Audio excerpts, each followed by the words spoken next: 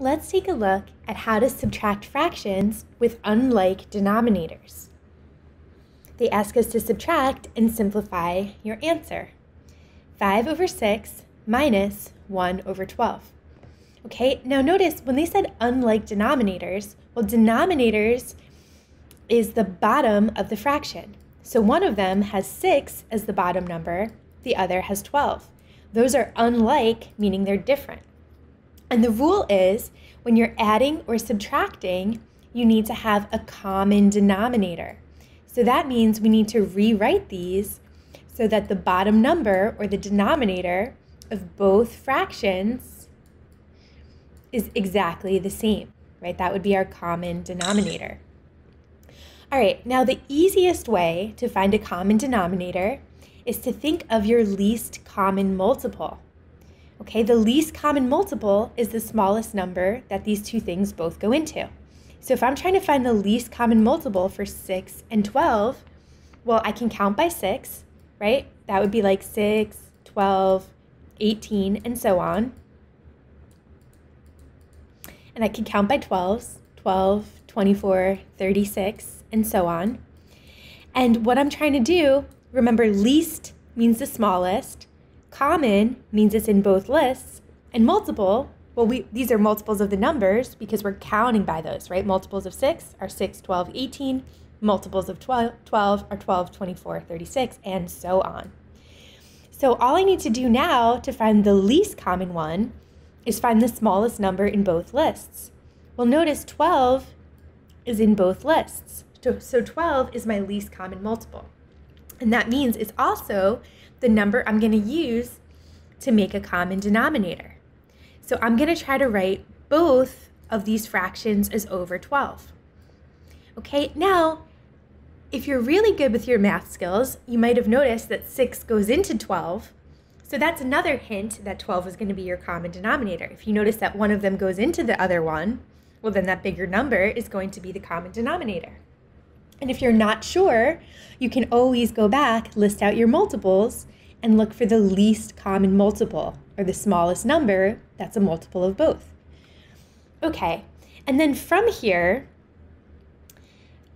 the second fraction's not going to change at all. It was already 1 over 12. I just need to change the first fraction, 5 over 6, into something over 12. Now the rule is, whatever you did to the bottom number, you have to do the same thing to the top number. So to get from 6 to 12, I would have to multiply 6 times 2, right? 6 times 2 would give me 12. So if I multiplied the denominator or the bottom of my fraction by 2, I have to do the exact same thing on the top to keep it equal. I also have to multiply the top of my fraction by 2. So 5 times 2, that would give me 10. Okay, and now I have a problem. I can subtract 10 over 12 minus 1 over 12. And when you're adding or subtracting with your fractions, the bottom number stays the same. Because remember, that's just telling us out of 12. So our answer is also going to be out of 12. So if we have 10 and we're subtracting 1, 10 minus 1 is going to leave us with 9. So our answer is 9 out of 12. Now notice they asked us to simplify. So I want to see if I can simplify 9 out of 12 even more. To do that, I'm going to look for a common factor or a number that goes into both 9 and 12. And they do have a common factor, right? They both divide evenly by 3. So 3 is a factor of both 9 and 12. Right? 9 would be 3 times 3. And 12 would be 3 times 4. Okay, and that helps me simplify because if I cancel out my factor of 3 on the top with that same number, that same factor of 3 on the bottom, that's going to leave me with 3 over 4. So that would be my simplified answer, 3/4.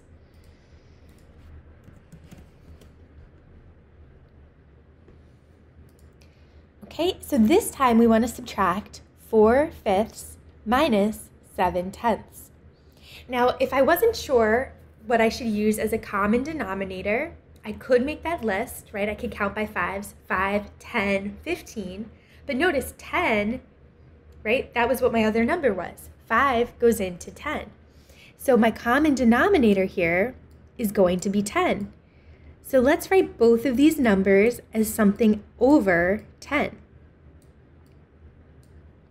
Now the second one I don't need to change. It was already out of 10, so I'm going to leave that as 7/10. For my first fraction, I changed the denominator. It was 5 and I made it a 10.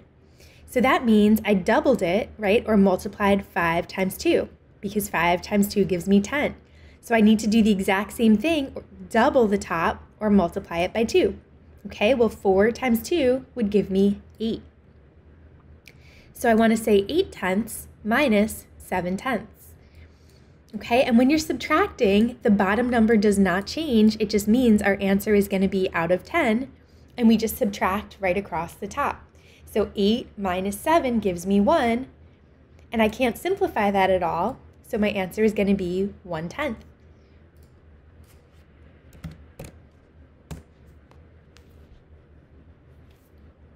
Four fifths minus 3/10.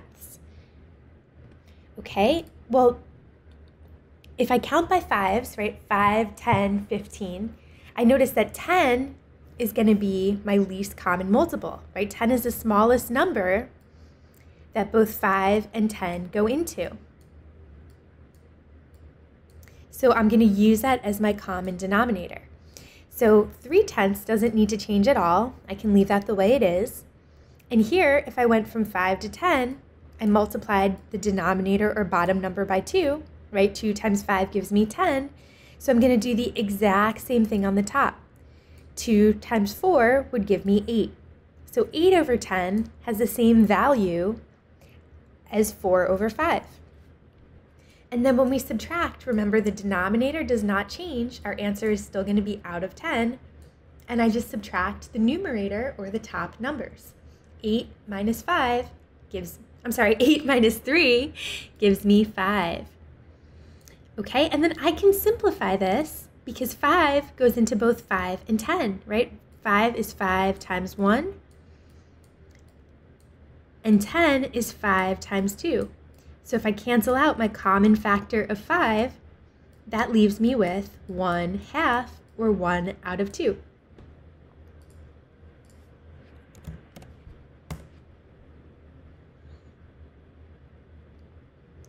Okay, we've seen the common denominator between 10 and 5 a few times, right? If we count by those numbers, 10, 20, 5, 10, 15. So 10 would be our least common multiple. That's the number we want to use for our common denominator. So I want to write both fractions as something out of 10. Now the first one doesn't need to change. It was already 9/10. The second one, to get from 5 to 10, well, I would have to multiply 5 times 2 to get 10. So if I do the same thing on the top, multiply by 2, 2 times 2 gives me 4. So I want to think of this as 9/10 minus 4/10. Remember, the denominator does not change when you add or subtract. It just means our answer is going to be out of 10. And on the top, we're going to subtract 9 minus 4, and that's going to give me 5. Okay? And 5 over 10, we saw this just a second ago, reduces to 1/2.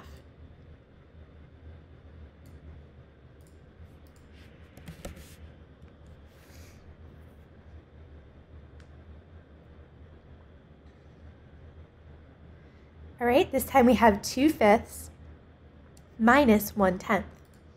Okay, well, our common denominator between 5 and 10 should be 10, right? If you think of counting by fives, 5, 10, 15. So 10 is the smallest number that 5 and 10 both go into.